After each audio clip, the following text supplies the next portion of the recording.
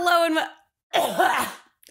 and welcome back to Bites of History with Irene Walton. I'm your host, Irene Walton. Today we're talking about deviled eggs. Have you ever wondered how it made it to your table? Have you ever wondered how it made it to your shelf? If you love food, then this is the show for you. Bites of History with Irene. Thank you guys so much for joining. I'm so happy to be filming this episode. If you guys haven't been following me on Instagram or TikTok or YouTube Shorts, people go on there. I have been creating a lot of new recipes, and the new recipes I've been creating are for the new series that I started called The United Eggs of America, where I am making a deviled egg based on every state in the United States of America. We did California, Hawaii, and Texas.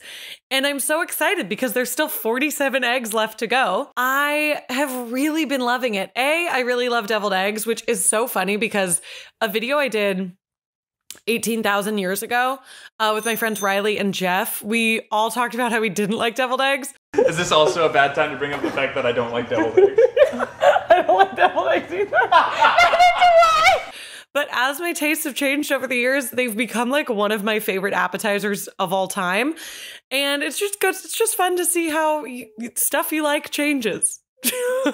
I say that like it's this fascinating thought. Like I'm the first person who's ever said that in the world. I thought it was only appropriate to tell you guys a little bit about the history of deviled eggs because in each episode I try to give a little bit and bite of history anyway, because that's fun and I love that. I think you guys kind of like it too. At least that's the response I'm getting in the comments. So we're gonna stick to it.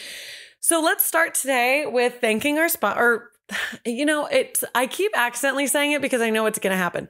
Let's start today with thanking our sources. I got a lot of my information from ncegg.org. I believe that was from North Carolina, and altoharley.com, as well as Wikipedia. Let's get started with the history of deviled eggs. We will start at the beginning and end at the end. I feel like that might just be the most appropriate way to do it. The deviled egg, like our last episode of the fruitcake, starts in ancient Rome. Can you imagine how? You don't have to, because I'm going to tell you.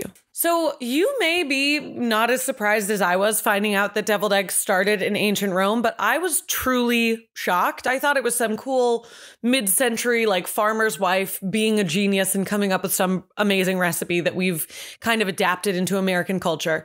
But like most things, this started way before I'm imagining it did.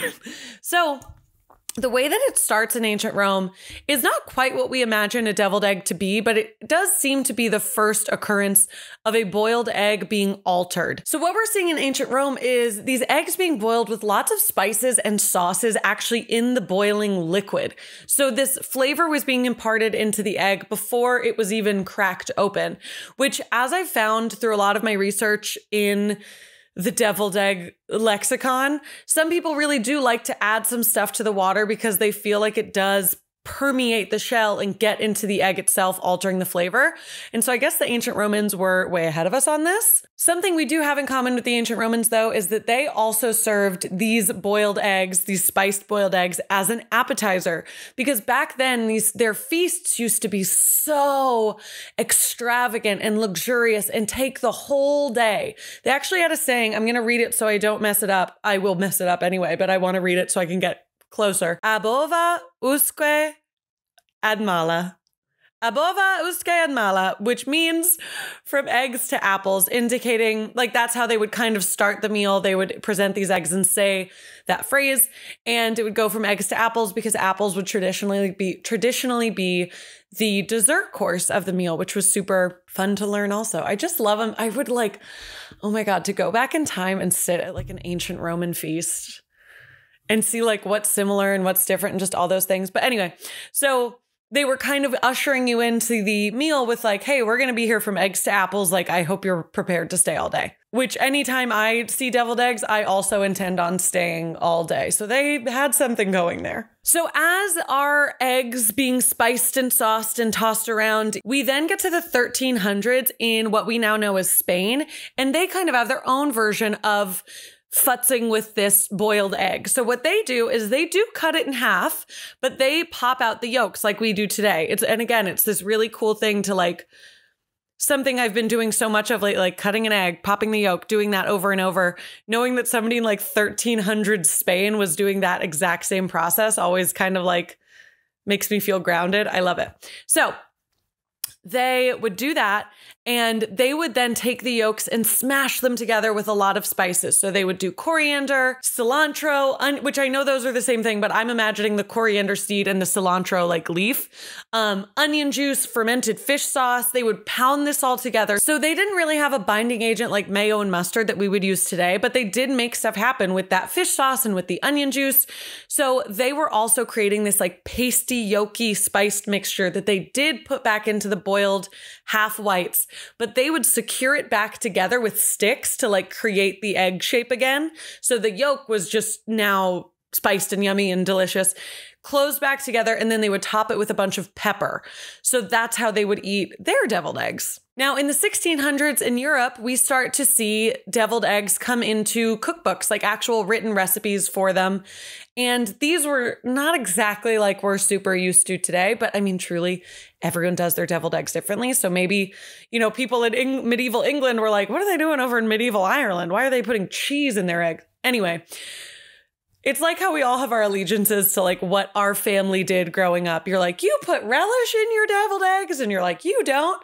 Well, in medieval Europe, in these cookbooks, we would see a lot of different types of flavor profiles. Some were even sort of sweet with like a cheese and raisin mixture being written down for some recipes. Some were much more herbaceous. They had parsley and mint. Some were deep fried. Some were covered in sugar. So we were seeing tons of different variations of this boiled egg dish. Now, if you're wondering why I haven't said deviled egg yet, which maybe I have, couldn't tell you.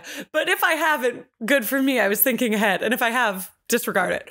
But if you're wondering why I haven't said deviled egg yet, deviled eggs don't become a dish because deviled hasn't been invented as a term until about the 1700s, where to devil means to heavily spice or make something very hot. So now that we have this term to devil or deviling something, we can see how adding all of these different spices into our yolk mixture would allow an egg to be one of these deviled food items.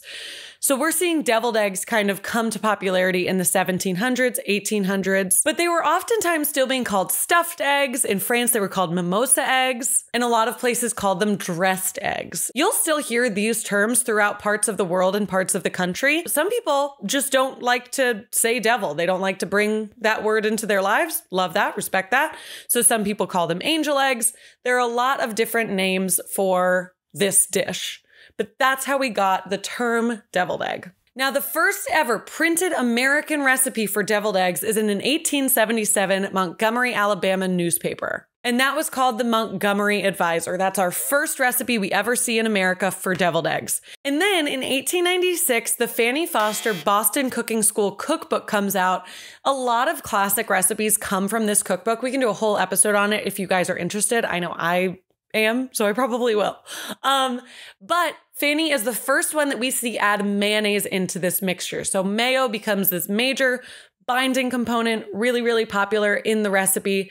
And that's kind of how people continue making deviled eggs from 1896 on, with obviously lots of variations, but mayo gets introduced then. And we continue to see deviled eggs have a pretty solid amount of consistency in the American culinary zeitgeist throughout the years leading up to now, especially. In 1923, the Times Recorder writer, this is a newspaper coming out of Zanesville, Ohio, Wanda Barton has an article called Homemaking Helps. In one of these, she lets us know that keeping your egg cartons is a great way to kind of carry deviled eggs from party to party.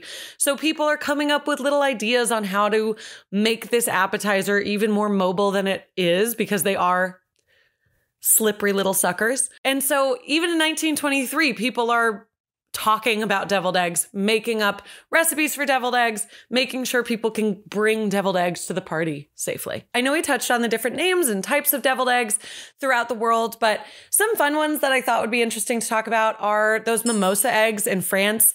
They actually have a filling and then like a yolk mixture kind of squished on top of it. So it sort of looks like spaghetti. I'll put a picture here. I obviously need to try to make those because they're very beautiful. In Sweden, they have what looks to be, oh my gosh, such a delicious variation on deviled eggs, where their fillings have caviar and sour cream and red onion. So I feel like it would be such a perfect salty, like yummy bite. In Hungary, they actually mix their yolks with like milk-soaked bread and parsley. So there are so many different types of this deviled egg dish that goes all the way back to ancient Rome. And I just think we've had so much fun with what truly is like a perfect food. Like a hard-boiled egg is so delicious on its own. But I love learning about how we've changed it and how we've kind of made it even better throughout the years. And I'm so excited to get to be a part of someone trying something new with something so classic. So if you guys want to follow along with that journey, you can follow me anywhere I make content, which is YouTube, Instagram, TikTok. I am putting my deviled eggs all over all of those platforms. And I would love, love, love to hear your thoughts, what state you're in, what you think should be in that state's egg. Also, I mean, if people like it, maybe we'll do countries too. That'd be fun. But yeah, I kind of got inspired because when I did the weird food laws in every state video, I was like, I really liked learning about every state and I had so much fun doing that. So how can I kind of bring back that traditional, like vintage Americana feel with something that I'm passionate about, which is eggs? Thank you guys so much for watching. I had so much fun sharing this info about deviled eggs with you. I hope you liked this episode. If you did, please like this video, comment down below, share it with a friend, share it with that one friend who eats like 9 deviled eggs at every function that you bring them to. I think they might like it. And I just love y'all so much. I hope you have the most wonderful day. I hope it's not too cold where you are. And if it is, I'm wishing you lots of warmth. And I hope your water stays on and I hope your electricity stays on and your Wi-Fi. And I love you and have a good day.